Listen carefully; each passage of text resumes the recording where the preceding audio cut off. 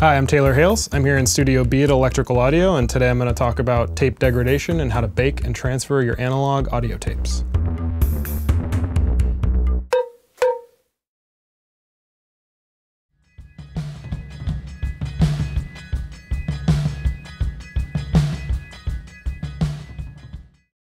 So analog audio tape has two or three main layers. There's the base film, which since the 1970s has been polyester or PET. Onto that base film, there's at least a magnetic coating on the inside of your tape. The mag coating layer is slightly brownish in color and a little bit shiny. The mag coating is where the analog of your audio is actually written.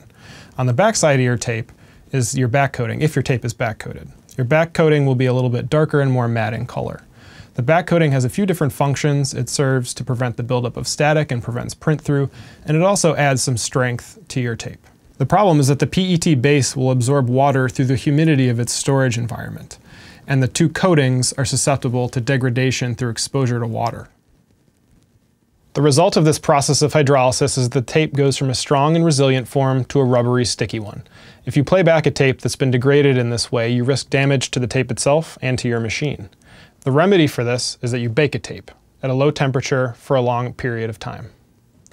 Before you put your tapes in the oven, it's good to establish whether they need to be baked. First and foremost, check the composition of your tape. If it's a cellulose acetate base film, it does not need to be baked, and actually it's flammable, so don't bake those tapes. If your tape is a polyester PET base film tape, you can do a series of playback and wind tests to determine whether it needs to be baked. So go ahead and mount up that tape. So first, anytime you mount up a tape, you always want to clean your machine and wipe down your heads with alcohol.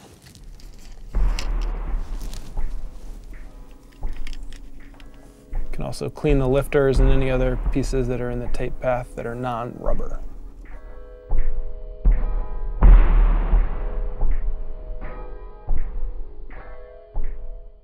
Your first test will be a simple wind test, so go ahead and spool up your tape.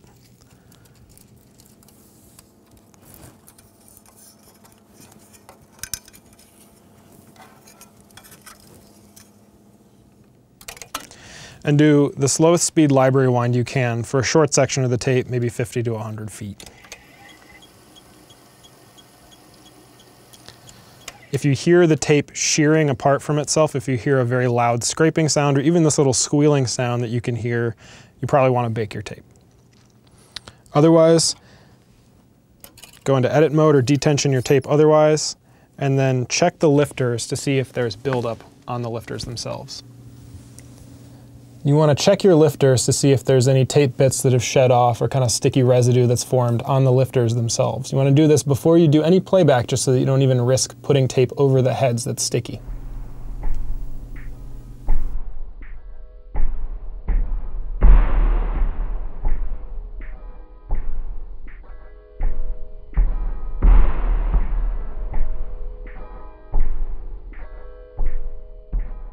If your lifters and the rest of your tape path are clean, you can go ahead and reestablish tension on your tape.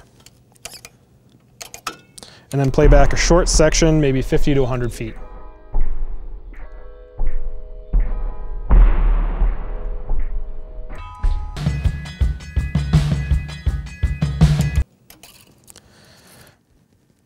And then wipe your heads with alcohol.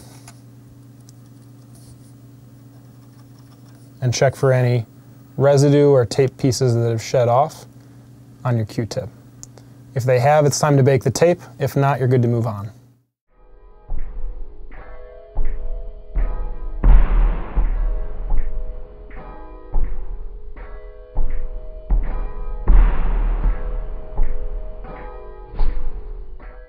You can go ahead and retension your tape, and then you're going to wind back a little bit further and play just a slightly longer section of the tape. You always want a library wind too. Do the gentlest wind that you possibly can on your machine.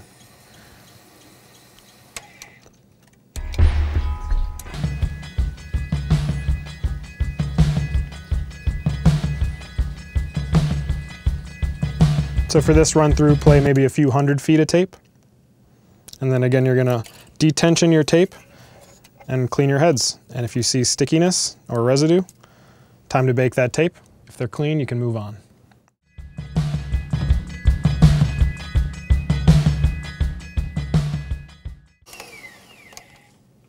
Okay, now that we've arrived at the very inside of the reel, we're going to play a short section and then again clean down the heads with isopropyl alcohol and just look out for sticky tape particles that have come off on the heads.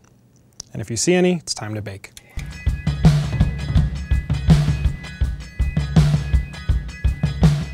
So after you've played back a section of the inside of your tape, you can go ahead and wipe down your heads one last time with alcohol.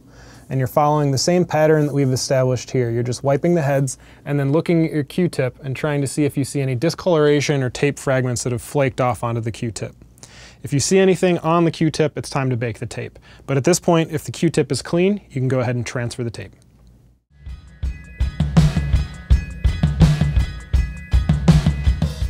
Once you've determined that your tape needs baking, you have to find an oven that's suitable for baking tape specifically. Do not use a conventional oven. At Electrical Audio, we use this food dehydrator, which is suitable for tape for a couple good reasons. First, it can do a low temperature, way lower than a conventional oven.